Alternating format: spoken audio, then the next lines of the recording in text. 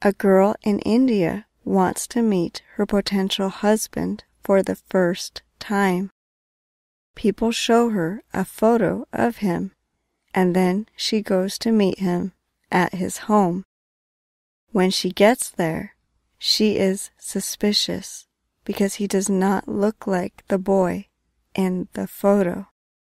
She asks him a math question of 15 plus 6. He answers incorrectly with 17. She refuses to marry him. Her family says that he tricked them, while his family says that she should come back. A friend explains that education is important to the girl.